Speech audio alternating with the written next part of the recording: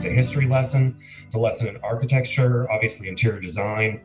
You just want that wow factor. You want it to look like not another model, not your next door neighbor. You want it to look like the 2020 Symphony designer Showhouse. I feel like you really need to listen to the architecture of the home, really in any space. It's a very long hall. The original builder thought enough to have 2 fixtures hanging from the ceiling. The ceilings are about at 10 feet, so you do have a little leeway there.